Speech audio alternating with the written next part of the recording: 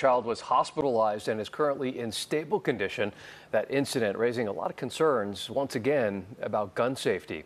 Fox 40's Rowena Shaddix joining us live tonight in Sacramento after speaking with experts about what to watch out for to avoid something like this happening in your home. Row. Well, Nikki and Eric, firearms experts will tell you the quick answer to keeping your kids safe. That is keeping those guns way up high out of their reach and also locking them up. Despite suffering serious injuries, a 3-year-old boy survived after Sacramento police say he shot himself Saturday afternoon. Investigators arrested the boy's 31-year-old father for child endangerment.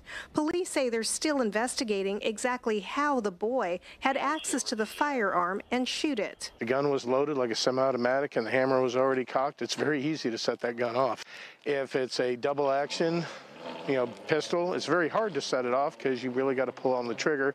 But if the gun's already cocked, that's another story.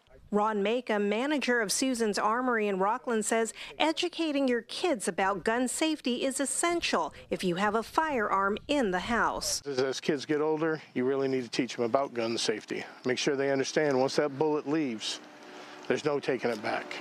It's gone. And you have to suffer the consequences that go with it. Macom says gun owners can purchase a safe to lock up their weapon. Reach in, grab your firearm. I wrap it safe. It's got a fingerprint or RFID. If you're going to keep a loaded gun in the house, you store it in a place where if you need to get to it, you can get to it, but nobody else can get to it. Every gun sold in California, whether it's new or used, you have to get a lock. The lock comes with it. For a legal gun, you're going to have a lock. You already got it. Use it. It'll save lives. And police said, again, this could have ended very dangerously, very tragically. The young boy is very lucky to be here. Police said that he is definitely on the mend. Reporting live from police headquarters tonight, covering local news that matters, Rowena Shaddix, Fox 40 News.